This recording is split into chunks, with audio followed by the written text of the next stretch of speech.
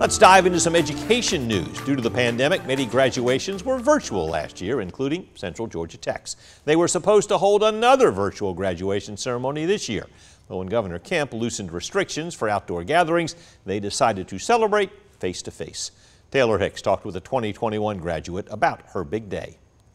Last Friday, Shemetria Risper graduated from Westside High School. This Friday, she'll receive her associate's degree from Central Georgia Technical College. Still hasn't really hit me yet that I was able to get a degree and a diploma at 18 years old. It just still hasn't really soaked in all the way yet.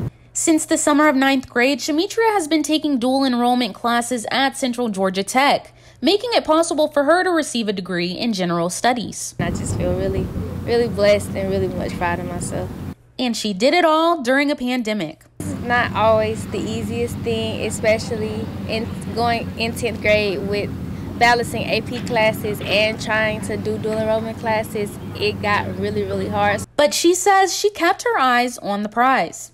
Until a few weeks ago, Shemetria did not think that she would graduate in person from Central Georgia Tech. But now she and hundreds of other college graduates can walk across the stage on Friday. Know that it's an in-person graduation. It feels really special knowing that with it being virtual, it doesn't hit the same as having an in-person graduation and being able to really soak in those feelings of, walking across that stage. Originally, we're doing a virtual based on all the restrictions. Craig Jackson, Vice President of Student Affairs, says because of Governor Brian Kemp's executive order on outdoor events, Central Georgia Tech will hold graduation in person. We were able to work with the city of Macon to secure Henderson Stadium and actually have a face-to-face graduation, so we're excited. Jackson says masks are not required but encouraged, and they ask all students to limit their number of guests to 4. Reporting in Macon, Taylor Hicks, 13 WMAZ News.